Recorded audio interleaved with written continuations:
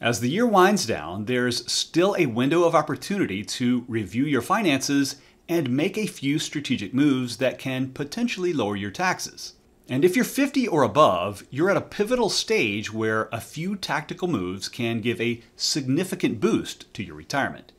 Here are 9 tax planning strategies to consider before year end.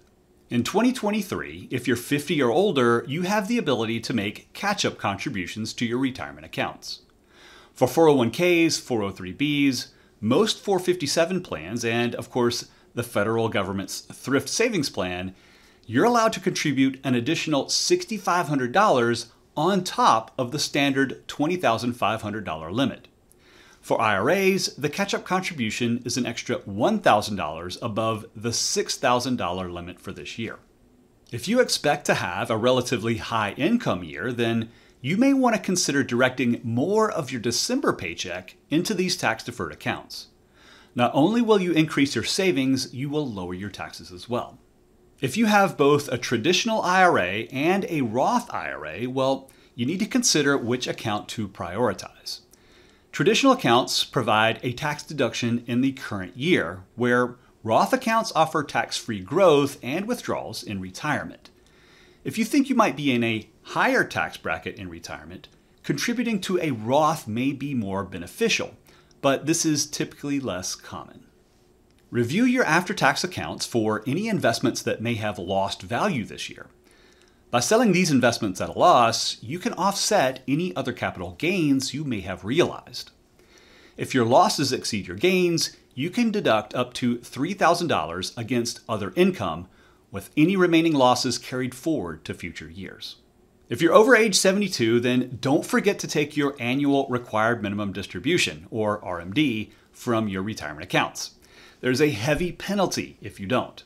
If you haven't started your RMDs yet, it's important to start thinking about your strategy now. The time between retirement and your RMD age typically presents an opportunity to make strategic Roth IRA conversions at a lower tax rate. This will reduce the amount that you have in those tax-deferred accounts and could potentially lower your lifetime tax bill pretty significantly. If you're currently enrolled in a high-deductible healthcare plan, then you're likely eligible to contribute to a health savings account, or HSA. For 2023, the contribution limits are $3,650 for individual coverage and $7,300 for family coverage, with an additional $1,000 catch-up contribution for those who are 55 and older. HSAs offer triple tax benefits: tax-deductible contributions, tax-free growth, and tax-free withdrawals for qualified medical expenses. There's still time to make a contribution in December. And of course, you may still have the ability to change to a high-deductible plan in 2024 through open enrollment, allowing you access to an HSA next year.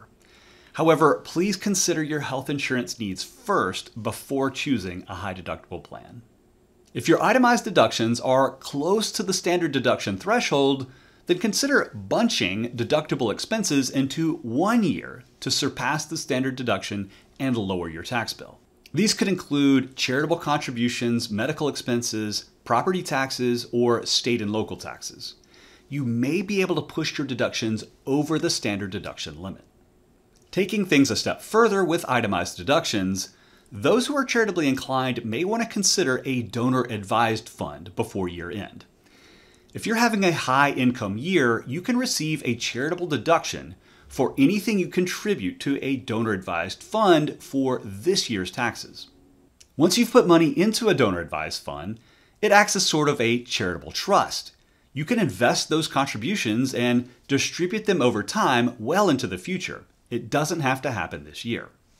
In addition to donor-advised funds, anyone who's 70 and a half or older can make a qualified charitable contribution, or QCD, from an IRA directly to a qualified charity. The QCD can satisfy your required minimum distribution for the year and is not included in taxable income. Even if you haven't reached RMD age yet, planning for QCDs can benefit future tax years for those who are charitably inclined. If you expect your tax rate to be higher in retirement, or if you're currently in your retirement gap years, you may want to convert a portion of your traditional IRA to a Roth IRA. Now, you'll pay taxes on the amount that you convert at your current tax rate, but enjoy tax-free growth and withdrawals later. However, this does increase your taxable income for the year, so it's important to assess the potential impact on your current tax bracket. Typically, you'll want to convert an amount that will take you up to the top of your current tax bracket, but no further. If you're approaching Social Security eligibility, now's the time to start thinking about how your benefits will impact your taxes. Up to 85% of Social Security benefits can be taxable depending on your income level. To minimize the taxes on your benefits, think about spreading your income out across multiple years of your retirement if you can, and utilizing Roth accounts where needed. However, there are a lot of factors at play here. Roth conversions may increase your taxable income and also increase your IRMA penalties. Speaking of Roth conversions, delaying your Social Security benefits will also increase the number of gap years between retirement and RMD age, allowing you more tax planning opportunities. The end of the year is a great time to review your estate plan. Ensure that your wills, trust, financial powers of attorney, and advance directives for healthcare are up to date. Get them redone every 10 years or so at the very latest.